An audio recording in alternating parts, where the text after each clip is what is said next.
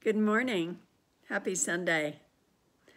I'm Reverend Kathy McCall, minister at Unity North in Spiritual Center in Coon Rapids, Minnesota. And I'm glad you've joined us today for our Sunday lesson on May 26, 2020. This is Memorial Day weekend. And if you're new, you can go to our website, find out more about us, unitynorthmn.org. There are copies of other Sunday lessons. Those can also be found on Friends of Unity North Spiritual Center, a Facebook page, as well as YouTube. So send your friends, tell them about us, and also if you would care to leave a donation, you can go to that homepage, unitynorthmn.org, once again, and you can indicate whether you leave a donation for a regular donation or for classes. And we do have one class that's ending. There's only one more Saturday, and that's been our 7 Dynamic Laws of Healing and Prosperity. And I will be coming up with another virtual class most likely in July, but I will keep you posted on that. And there's some others coming up as well. Just look online or look at our upcoming events for those of you who receive them. So today's lesson is called Willing Sacrifice for our Memorial Day weekend. And I want to begin by reading our daily word first. So just take a moment, sit back, relax, just get comfortable. And I'm going to read Monday's daily word because it is for Memorial Day. And the word is honor. I honor all who gave their lives in service to others. Memorial Day in the United States is a time to honor the men and women in the military who have made the ultimate sacrifice in service to their country. I honor the brave men and women around the earth whose service has made the world a better place. I hold them in my heart with gratitude for my freedom and my safety. I am mindful of my liberty as I remember them with respect. Their sacrifice has not been in vain. Today and every day, I honor those who have given their lives in service. I pause to reflect on the bravery and faith it takes to serve. I send gratitude to everyone for their sacrifice through actions that show my love and appreciation to those who have fallen. I will never forget those I honor today. And we just also hold in mind for a moment all those loved ones that have passed.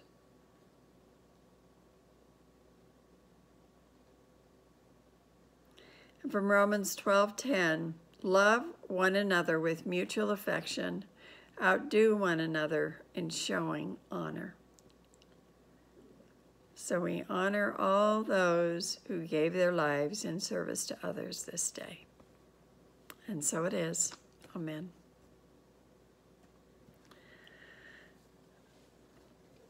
Well, this being Memorial Day weekend, Memorial Day is supposed to be a day when we remember what brave men and women have done to protect our nation in times of war. We can honor the lives of those brave individuals who put themselves in harm's way for a cause, reflecting on their sacrifice with gratitude and deep compassion, even while envisioning the peace that we would co-create, is helping to give their lives and deaths greater meaning. Memorial Day officially dates back to 1868, when Southern women's groups who had taken to decorating the grave of Confederate soldiers would often walk to the other side of the graveyard to honor the lives of the Union soldiers as well. One of the themes of this holiday is that of sacrifice, and it has some different meanings. Often by letting go of the old, outdated ideas, false beliefs, and the way we used to do things, we choose a more abundant life. We sacrifice or give up an old way of being for the greater good. one day now, or one day probably about 29 years ago now, long time, I was on my way to do a talk in ministerial school on death and dying. My son Justin, who was with me at the time, was 6 years old then, and I was talking to him before, I was taking him rather to before school daycare. And he was seat belted in, but he was leaned over, sound asleep. And it was still slightly dark outside, and we were on a 2-lane highway when suddenly a large deer jumped in front of our car. I remember slamming on the brakes, looking into his eyes, and knowing there was absolutely nothing I could do but surrender to the moment. I braced myself, and the impact knocked us off the road, fortunately, which saved us from oncoming traffic. We were not hurt, just dazed, though the trunk of the car was completely destroyed. Excuse me, the hood of the car, rather. And Justin woke up suddenly, and he asked what happened. And at that point, the deer, which had fallen, got up, fell, got up, fell, about 4 times as it made its way almost to my car window, to my side window. It looked me in the eye, fell, and died. Well, you can imagine how traumatizing that was for me. We made our way to a house across the street, and we waited for the sheriff, who told us it was the largest deer he had ever seen. It was a 10-point buck, and it was a miracle it had not gone through the windshield. Several days later, due to a progressive dinner in our church, a couple we had not met before showed up at our house. And the woman there turned out to be, she turned out to be a shaman. Some might call her a shamanic facilitator. But it's like a medicine man or woman of a native tribe. And she led me on a shamanic meditative dream journey to find out why I killed the deer. In the experience, the deer said to me, "I sacrificed myself so you might have life. I died for your sins." Whoa, that was a little much. And I pondered those words, but several days later I met a Native American man from the deer tribe. Things are really getting spooky now, very synchronistic, which is a seeming coincidence that is not really one at all. And I told him of my experience, and he said he and his tribe believe that when an animal sacrifices itself in such a way, it gives you its power. And the power of the deer is gentle strength. This was just a few months before I was to leave school and to start my first ministry. So I reflected on what the deer said in my meditation. "I sacrificed myself so you could have life. I died for your sins." Well, in unity, we teach that sin is missing the mark of our divine potential. It comes from negative or false thinking. I had, through the years, had a series of car wrecks, and I had been saying that that's how I was going to go. The experience, though, woke me up to my negative thinking about that and about other things. And this is really a story about sacrifice. I had to give up a belief for my greater good, not just about car wrecks, but about changing my negative thoughts to positive. You know, when we recognize that many of the circumstances of our lives are directly or indirectly created by the beliefs and thoughts that we hold, we can give up these sometimes cherished beliefs and set ourselves free. We can sacrifice an old story, an old way of being, transforming our life into something greater, something higher. By letting go of the old, we choose a more abundant life. Humanity is capable of destructive or creative choices, and some would call the destructive choices sin, especially when they hurt others as well as ourselves. Though unity would not emphasize it that way, we would ask, will we choose the false belief or the creative path of life? By letting go of the false or negative, we choose a more abundant life. Speaking of sins, a Sunday school teacher asked a little girl, "What are the sins of omission?" She thought a moment, and then she said, "Well, they're the sins we ought to have committed but haven't yet."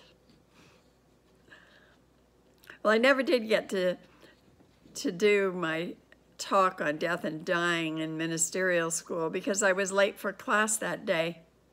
Instead, I was assigned a paper, and I wrote it on the power of sacrifice. Sacrifice is an important element of this spiritual path. The original meaning of the word sacrifice means to make sacred. There are three aspects that are relevant for us. There is first the unselfish act of giving up what seems to be our good on behalf of another. This can be associated with the caregiver in us. We give up our time to take care of another. We give up our food to feed another. We focus more on the other than on ourselves. And a second form of sacrifice is the act of giving up whatever prevents our good, such as negative beliefs or habits. This involves the power of release. When a destructive habit is hanging on, sometimes it takes the power of grace to take it from us. We sacrifice it to the divine within. And third, willing sacrifice is for the good of all. We think of Jesus or Buddha or a great person who has an impact on the whole. This also applies to soldiers who risk their lives to protect a country. Well, in all cases of sacrifice, we help ourselves as well as others. It is the ultimate expression of both surrender and compassion. Sacrifice is not really a word we hear too often in unity. And why is that? Well, because in traditional church, it's often used to describe the appeasement of an angry God. Ancient ones used to sacrifice animals on the altar. Thus the term sacrificial lamb. In some cultures, people were sacrificed, often the beautiful young maiden or the innocent child. This was done to ensure mercy from a vengeful God. But the God we teach about in unity is a God of love and compassion.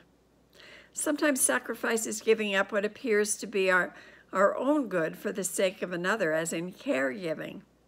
All of us have that experience at times with loved ones. We put our loved ones first.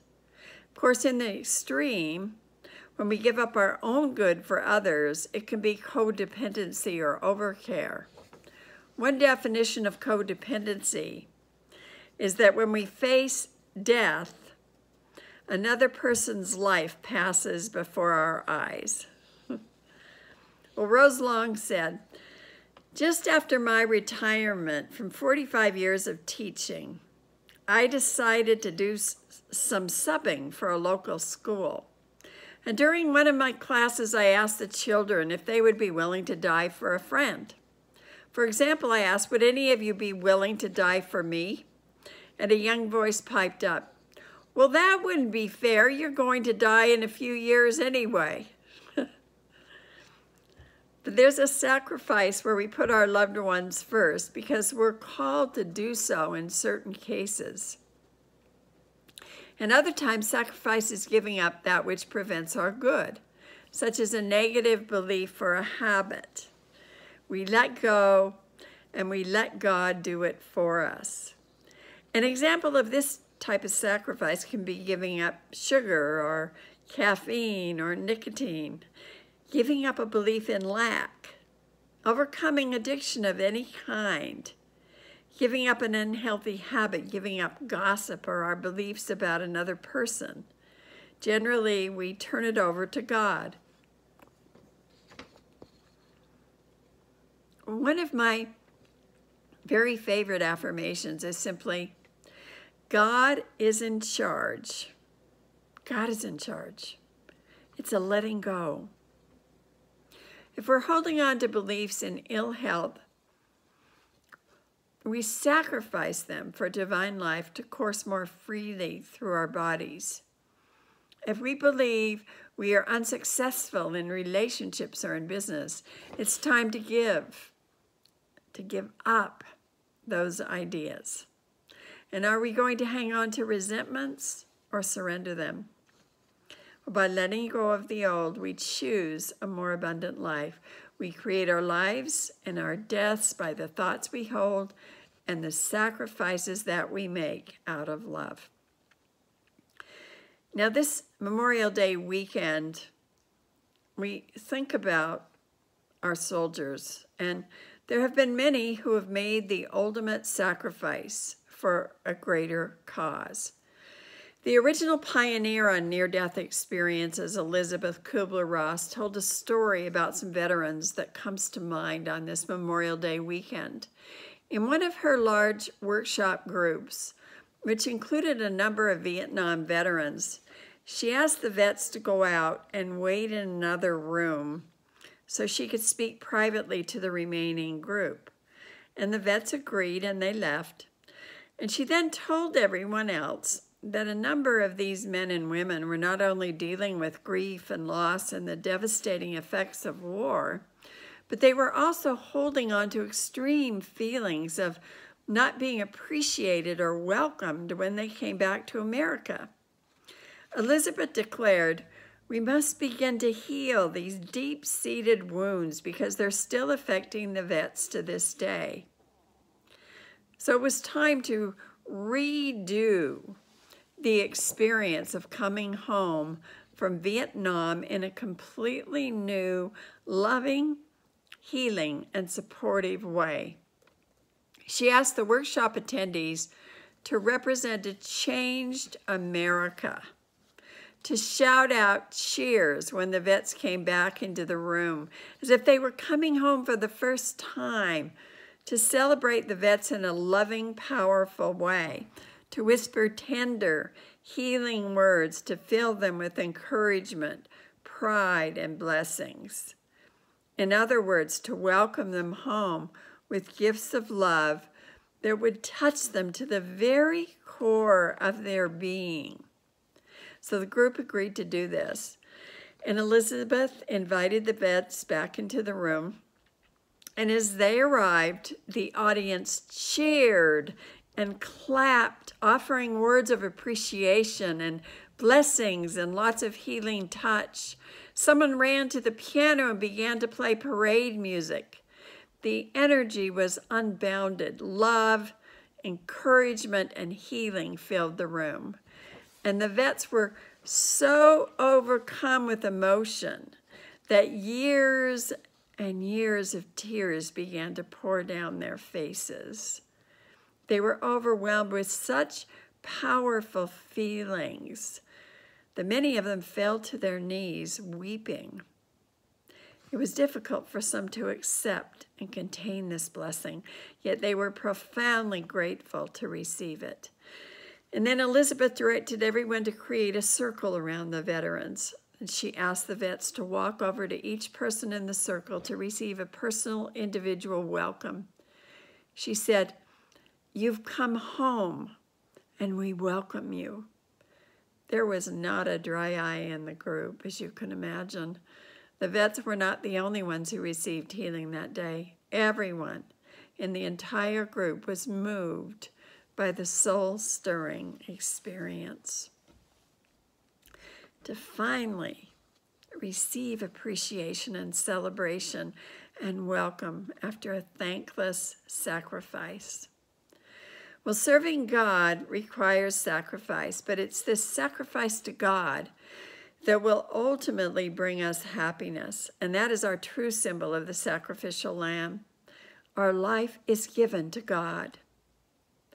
One Sunday morning, the pastor noticed little Alex standing in the foyer of the church, staring up at a large plaque.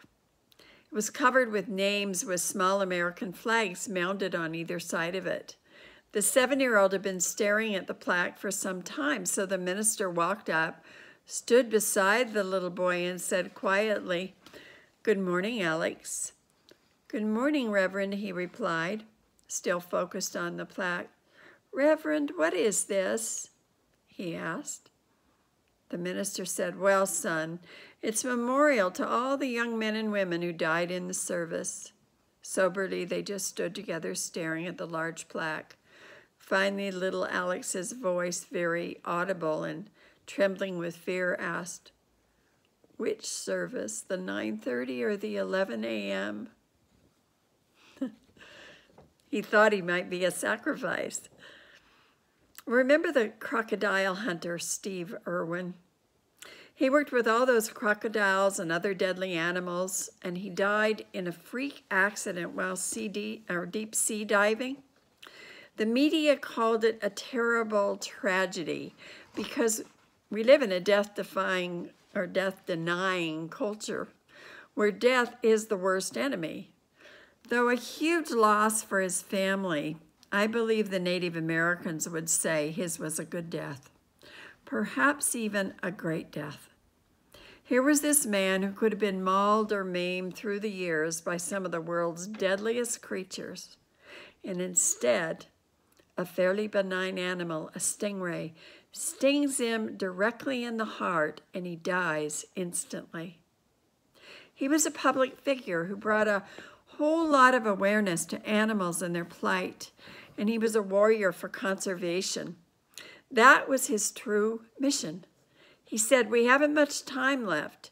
People need to touch and feel and smell these creatures and fall in love with them to save them."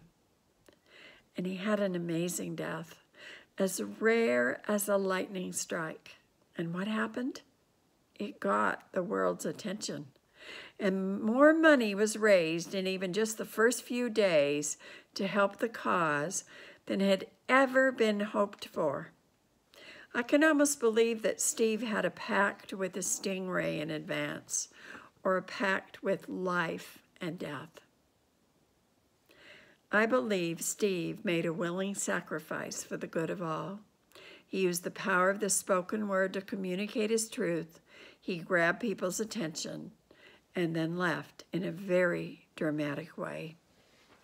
You know, whether it's large groups of people who make their exit at the same time in a famine or a terrorist attack or a collective disease, a pandemic, a natural disaster, or a school shooting. Though victims outwardly, I often think of them as willing sacrifices. Those whose souls have somehow chosen to help wake us up to the plight of people in Africa, or to hasten our medical research, to show us the horrors of war, to show us that there are ways to stop world hunger and to end violence and to better prepare for crisis. There are ways to eradicate AIDS, Ebola, coronavirus, and other collective ailments. There are ways to take care of our environment. There are ways to love one another. This weekend, take time first to pray for our soldiers and thank them silently and aloud if possible. Second, pray for and give thanks for other sacrificial lambs you have known. Third, take time to reflect on old beliefs or habits to be released or sacrificed, and even create statements of release and affirmation in regards to those. And fourth, ask God for help with a new beginning. By letting go of the old, we choose a more abundant life.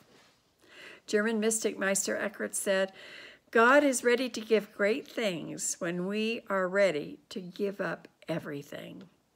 And this is what Jesus tells us to do, to lose our life so that we might find it, to give up the selfish ego part of us so that we might experience the kingdom or more abundant life.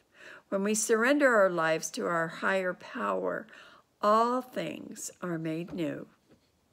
And today, we give thanks to all those who have made the world a better place through their willing sacrifice. God bless you. Happy Memorial Day weekend. Have a wonderful day. God bless you.